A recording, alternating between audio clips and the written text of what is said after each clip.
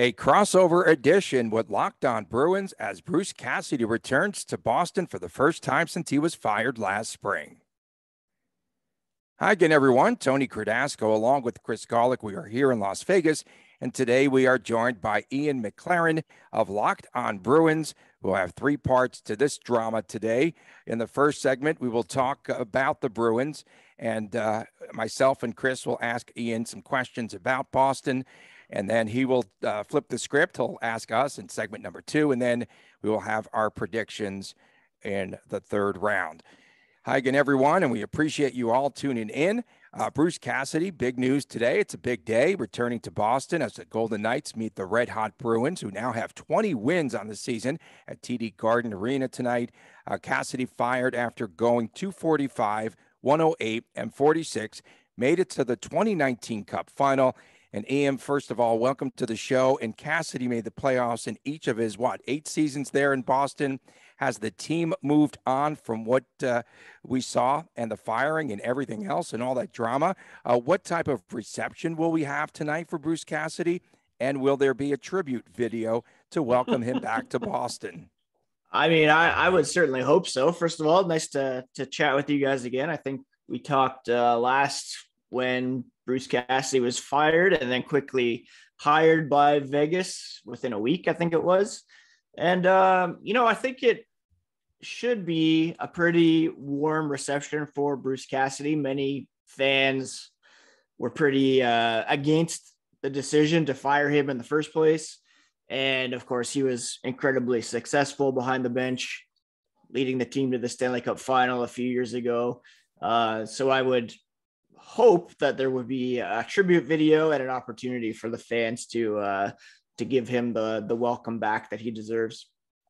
Does Cassidy have the relationship with the players where before the game and after the game, they're going to be stopping him in the back room and saying hello and exchanging pleasantries? Hey, how have things gone? Good to see you.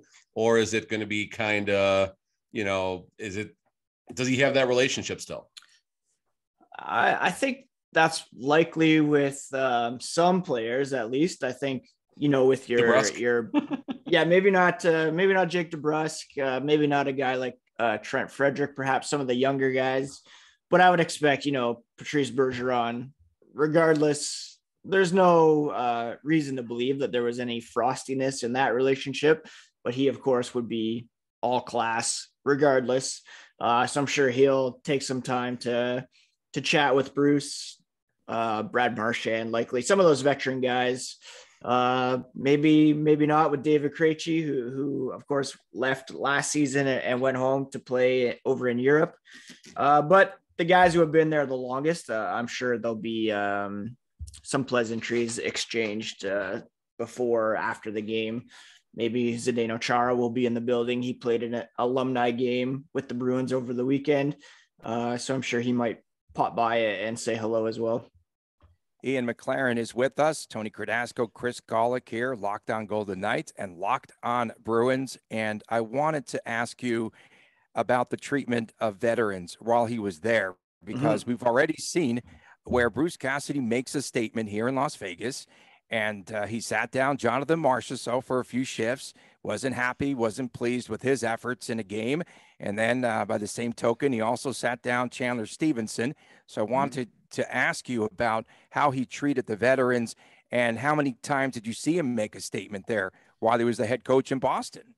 I mean, yeah, he's certainly no stranger to sending some messages to his players if they're not performing up to his standards. I can't say we saw it as much with established veteran players in Boston. Of course, you already mentioned Jake DeBrusk. We saw that fairly frequently with him, taking a seat, spending a game or 2 or 3 in the press box. Some of the younger guys, those messages would be sent to. Not as much with, obviously you're not going to scratch a Bergeron or a Marchand, but he always kind of toes that line between being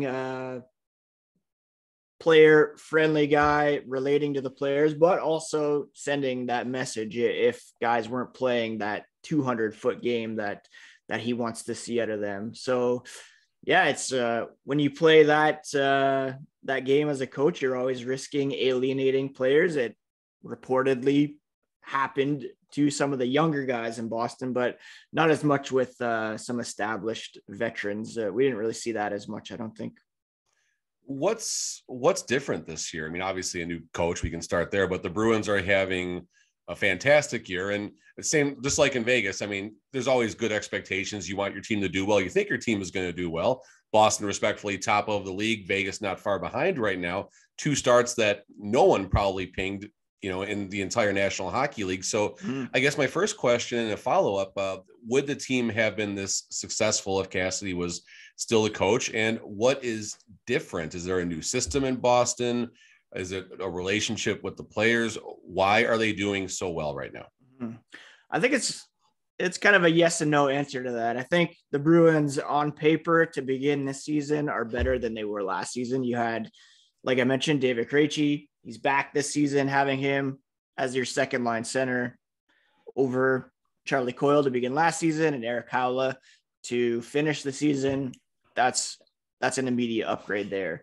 You have Pavel Zacha coming in. He's helped stabilize things and has really fit in well with Krejci and David Pastrnak. Pastrnak got off to a slow start last season after undergoing some, personal tragedy with the loss of his infant son before last season. He's a much different player to begin this season.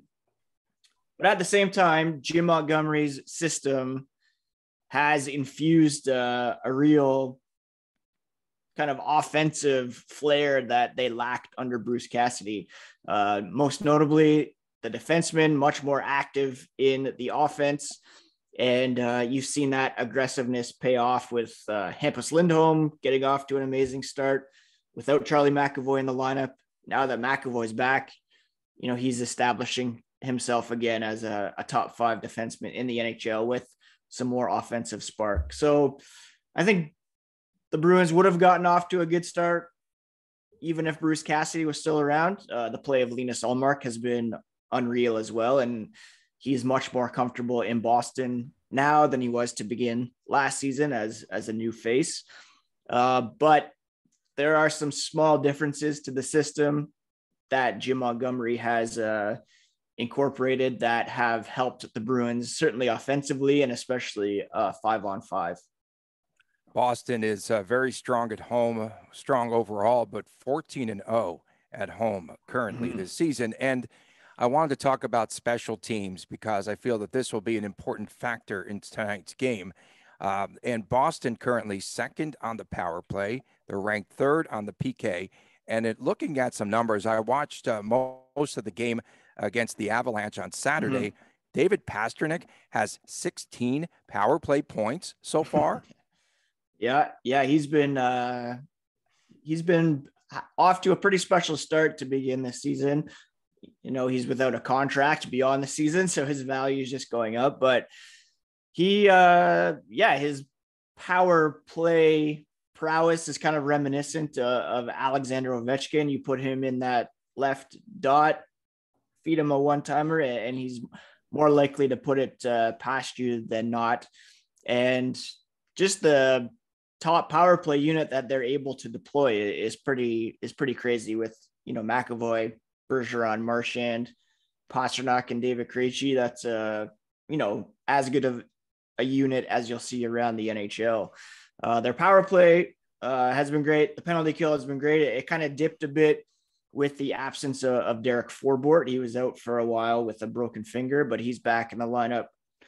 Avalanche the other night didn't score a power play goal. I know they're missing some key players, but still, with Forbort back in the lineup, their penalty kill is arguably, tops in the league as well. It was before he went out to injury anyways. The VGK power play, I think, is still in the bottom third of the league right now, Tony. And I wonder if we have 16 power play points collective as a unit right now, but wow. That's another question for another time. So from one of our viewers, John Shally, very good supporter of our show, the question is, what is Coach Cassidy like when things aren't going right for an extended period of time? And Tony, I'll reference, you love to bring up how long Cassidy went without there being a power play goal in a stretch last season. That number was? Yep. What was that number, Tony? You love to put that in there. How many games, opportunities, whatever it was. But point being is, remember. Come on, man. It was a big number. It was in the 30s, oh no, Tony, it was a big It was number. in the 30s. Yeah. So point being is, how does it was massive. The point being is, how does Cassidy handle the highs and lows, particularly the lows? Do you see him getting edgy in his press conferences? Do you see him getting a little fiery behind the bench? We notice here in Vegas, he goes right to the water bottle when he's not happy. We catch that way in the back of a 217 or when I'm up in the press box. When things aren't going well, he just gets the water and just starts going. So tell us about the anger of Cassidy, if you will. Yeah, I never saw him get like super emotional, like, throwing things or waving sticks or whatever, but waving sticks. Oh God. It kind of goes back to what we were talking about earlier. He'll take it out in terms of holding his players accountable. And if they're not performing up to his standards, then, they'll get the odd scratch. They'll get perhaps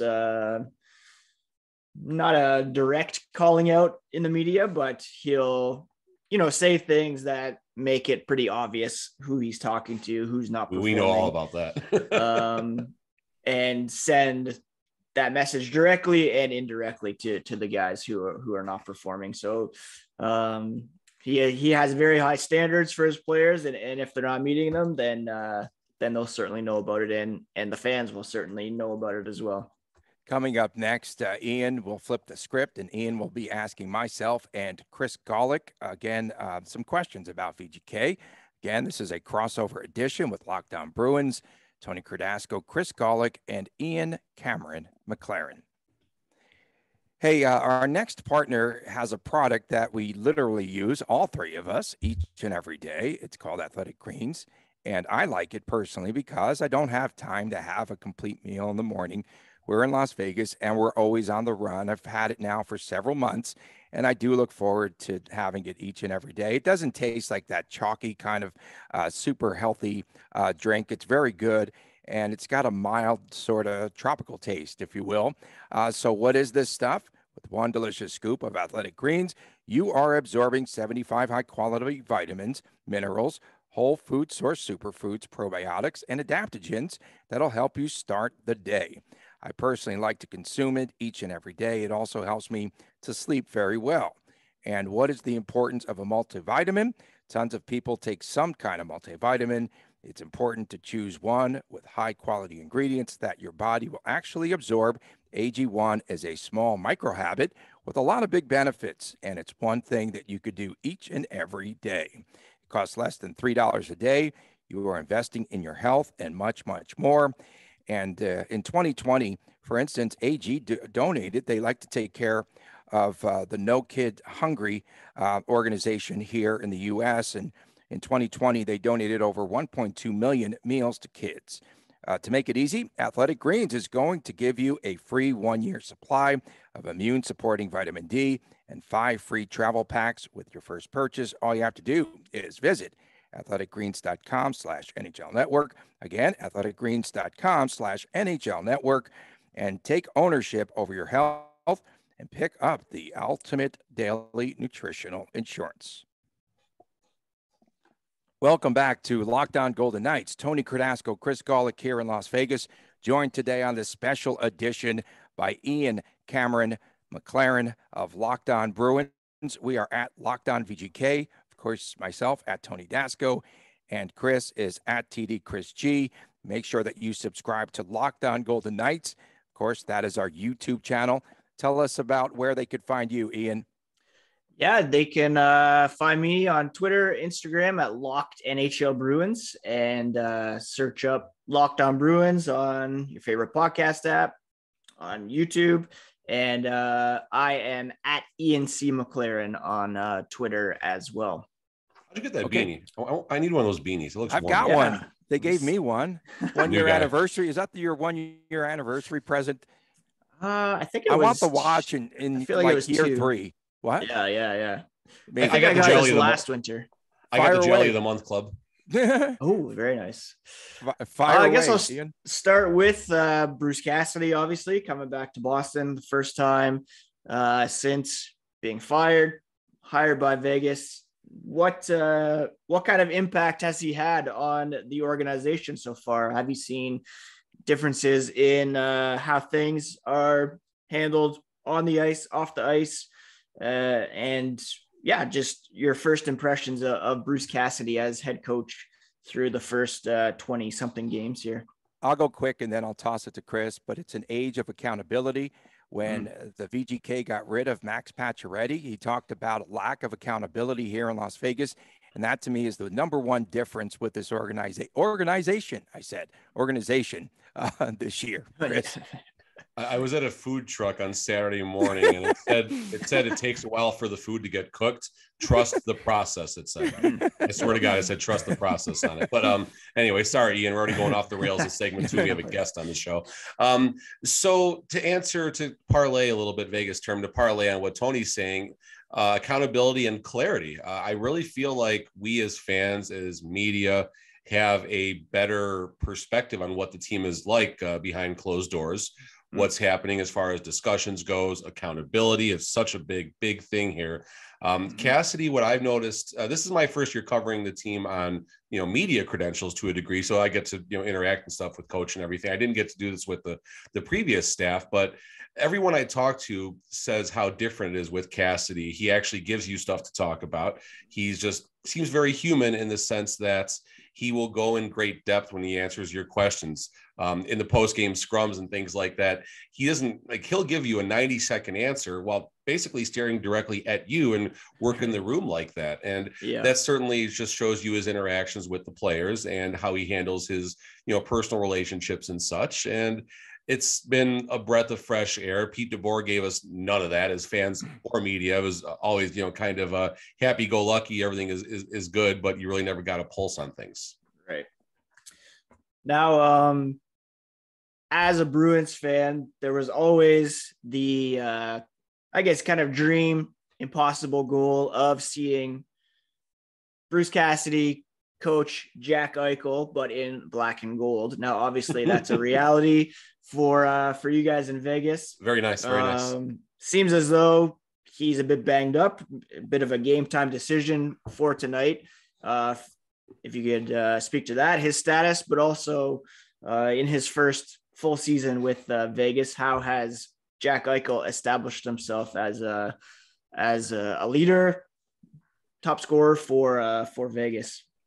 I think it all started over the summer when he, Coach Cassidy and Jack Eichel met in Cape Cod, and they had a discussion, and you could tell from the get-go that Cassidy wanted to set a new standard for Eichel. He knows that he's got that talent. He's trying to draw as much as he possibly can out of him. The one thing that we've noticed, and Cassidy also had mentioned, right, Chris, about the way that Eichel has more or less improved defensively and getting out of the zone defensively and starting the rush. And he has 29 points total in 26 games. He's phenomenal. He's the leader of this team. I think we're seeing a different level currently of Jack Eichel. Now, he did skate off the ice. It was a non-contact injury. He's got a leg injury of some sort. And after he left the ice in the game against Detroit the other night, he never returned. They're saying that he's day-to-day. We're finding out one thing about Jack Eichel. He is a gutsy competitor. I mean, a lot of people might have thought he was soft or something else and a distraction in the locker room and all of that. I'm telling you, he's been nothing but a hero for this team and a leader. I really do believe he's one of the leaders. And he played last year. I went to the Florida game, and he broke his wrist, came back and played again. Does not miss any time. So I think whatever it's going to take, he'll probably try. He's going to make an effort to be on the ice in the game tonight, no matter what that injury is. And then we also saw he got hit by a puck on a slap shot. So now he's got that full face guard on. It's like a bubble mask or whatever. And so he doesn't care. Like he'll come back, he'll rally, he'll play hard.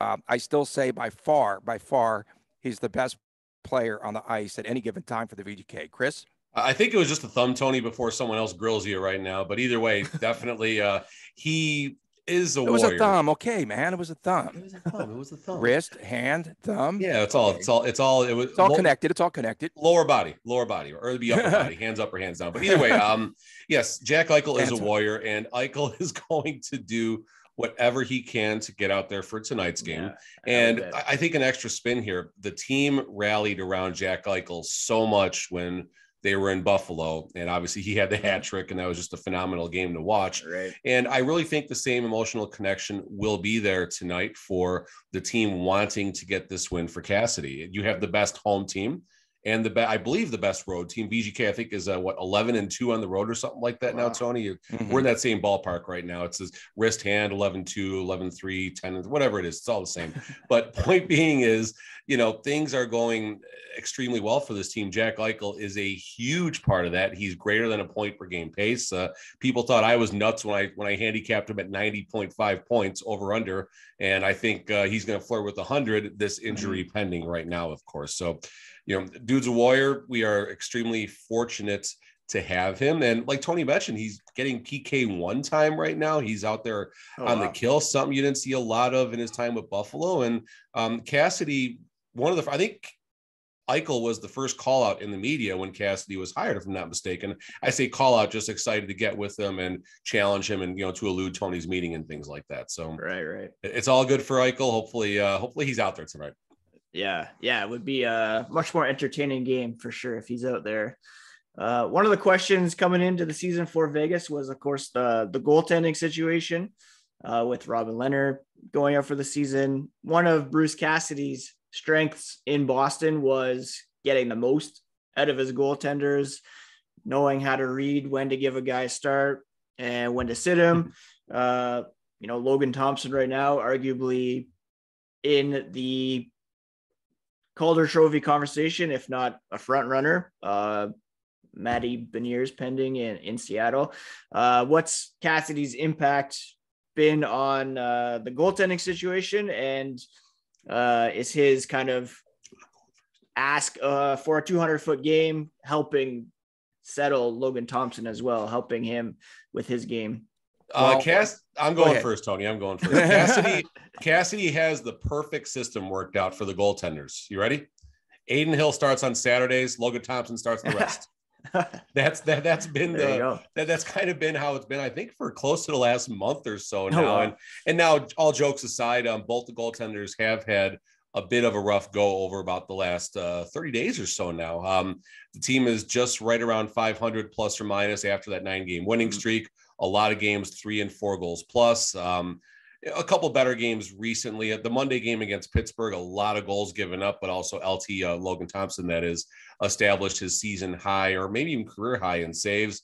Aiden Hill, a very nice start Saturday in Detroit. So hopefully things are getting better there. And yes, Cassidy certainly is getting the most out of the goaltending. Me and Tony talked about this so much in the offseason. We liked the top 9 forwards, now the top 12 to a degree. Line 3 is shaky, but there's a line 3. Exactly. Right. Exactly. And Ian, I want to get your perspective on your line 3 in a little bit. Maybe we'll get back to that later, but sure.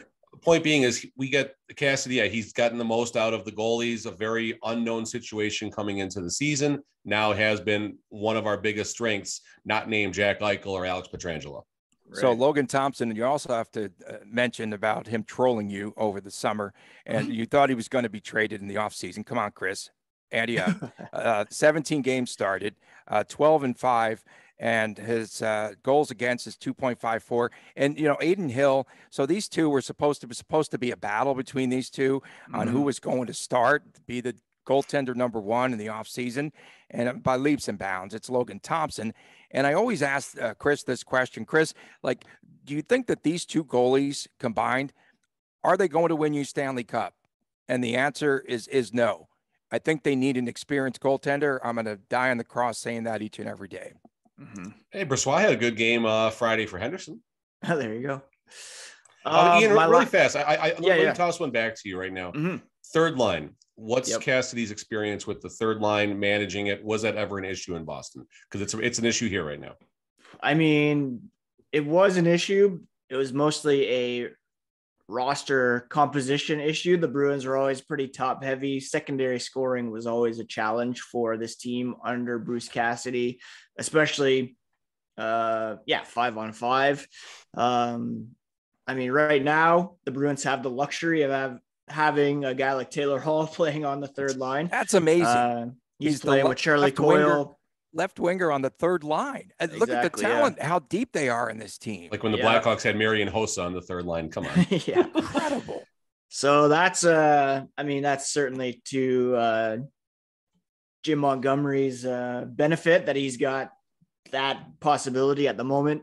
It was always a bit of a mixing and matching. The Bruins were always trying to incorporate some younger guys onto the third line. That was one of the reasons he was let go, was kind of that lost messaging with young guys.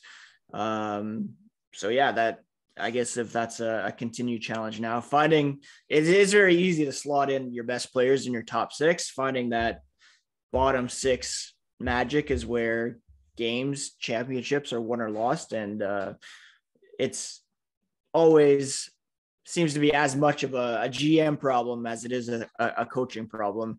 Cassidy said when he was fired, you can only cook with what is put in your shopping cart. And that was the main issue in Boston for sure. And I could see where Bruce Cassidy, I know that when they fired him, they said they needed a new voice. I could tell that he could wear on players if you have to go through that each and every day. Ian, when we return, we were going to talk about our predictions for tonight's game. Stay with us, everyone. Tony Cordasco, Chris Gawlik in Las Vegas, and Ian Cameron McLaren from Locked On Bruins. Back with more after this on Locked On Golden Knights. BetOnline.net is your number one source for sports betting information, for stats, news, and analysis. Get the latest odds and trends for every professional and amateur league that's out there. From football to basketball to soccer to NHL to esports, they have it all at BetOnline.net. And if you love sports podcasts, you could definitely find those on BetOnline as well. We're always the fastest and easiest way to get your betting fix. Head to the website today or use your mobile device to learn much more. BetOnline, where the game starts. Welcome back to our crossover edition. Tony Cordasco, Chris Gawlik in Las Vegas, and Ian Cameron McLaren joining us from Locked On Bruins. And gents, it's time to get to our predictions for tonight's game. And I'm just going to say the second period will be the difference. I was watching again that game against the Avalanche, and that's where Boston took control of the game. Shots on goal was 15-4, and VGK is now a -5 in the second period. They just cannot get things straight. They finally won a second period in Detroit on Saturday, but I'm thinking that this could definitely be trouble for the VGK. My prediction on the game will be 5-3 Bruins. Go ahead, Ian. Go ahead. I'm obviously going to err on the side of picking the Bruins. They've been unbelievable at home. Chalk eater. That chalk. I think that certain players for sure are going to be extra motivated to beat Bruce Cassidy. We could see a little behind the scenes money on the board here on both sides, I would imagine. But just the way the Bruins have been playing at home, I'm expecting Linus Ullmark to get the start. He's just been unbelievable so far. The penalty kill, power play, I think special teams will be the difference if the Bruins can get some early penalties called for Vegas and capitalize on those. 5-3 seems reasonable. I'm going to go 4-1 in this one. So what we know, well, first of all, Boston is a -188 tonight. Vegas +155. That's got to be the biggest underdog we have been all season to date. That's important first and foremost. Although the public absolutely loves the Bruins tonight, so you know how I feel about that, friends. VGK is giving up 4 goals tonight. No Pietrangelo. I think Boston is going to score tonight. I think if we have Jack Eichel, I'm going with a conditional right now. If we have Jack Eichel, give me a 5-4 VGK victory. If we don't have Jack Eichel, give me a 4-1 Boston victory. Mm-hmm. Yeah, that'll be Jack Eichel always seems to get up for these games in Boston for sure. Having played, hockey, college hockey in the area, he always seems to perform pretty well, as does Mark Stone with his history with the Ottawa Senators. Are they Bruin killers? Like, is that what they were when they were in the Atlantic? Is that how it felt in Boston? Yeah. Both of those guys always seem to step up their games against the Bruins for sure when they were in the Atlantic. So I'd expect them to have a pretty big game if Eichel is indeed in, and I would expect that he'll play. He'll want to do everything he can to get ready for a game in Boston for his coach. It's Tony, also, the Atlantic doesn't have a sponsor. What do we call the Atlantic? Because they chopped up that. I forgot. Yeah, I forgot it between Canada and Tony left the visa. The Honda West still. He loves calling it the Honda West. It is the Honda West. Scotiabank North. Was it Scotiabank? I forgot about that. It was Scotiabank. Yeah. That's exactly it. Riley Smith, I think keep an eye on him tonight. His return back there to Boston. And then also the fact that he has 5 power play goals this season. And what is it, Chris? 3 shorthanded? Was it? Something like that. Wow. It's the power kill between him and your favorite, William Karlsson. We couldn't get through a show without mentioning. Listen, you got something in about McCrimmon, so I had to get something in there. But that penalty kill has been amazing since year 1. That has not changed, and maybe our strength is maybe we'll get on the kill and we'll get a shorty. Yeah, possible. Well, who do you think steps up for the Bruins tonight? Oh, that's a great question. I'm gonna say David Krejci steps up. There was some question as to whether he took off last year to go home because he wasn't a huge fan of Bruce Cassidy, and that he came back because the coach had moved on. That's awesome. So I'm going to say that he and Pastrnak specifically will team up for a couple goals tonight. Do you think that fans are going to make the sojourn from Buffalo to come and boo Jack Eichel? Oh, that's a great question. Probably not. I think they'll save that for when he's back in Buffalo next season, I guess. Everybody boos Jack Eichel. Doesn't matter where he is. Come on, Tony. Chris, who do you think could step up for the VGK tonight?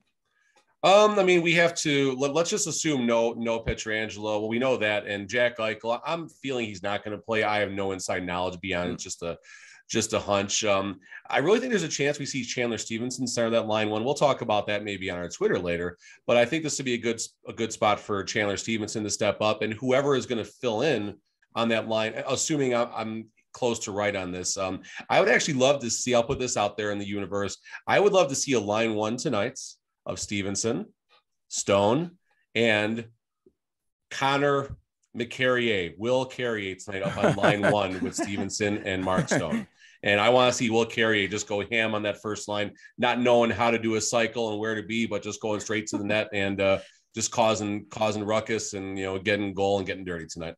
Yeah. And Ian, also, again, we had the news over the weekend. Alex Pietrangelo will not be there tonight. And he's having some personal issues, and the more that we hear about it, the more serious it appears that so it's not an injury. It's personal reasons. And we just hope everything's okay. And it just every time that we heard Cassidy even in the presser and speaking to some media friends yesterday, they also shared some great concern.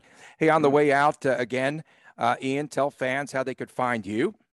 Yeah, I'm on Twitter at Ian C. McLaren, and people can find the podcast at Locked NHL Bruins, and search it up on YouTube in your favorite podcast app and give it a subscribe.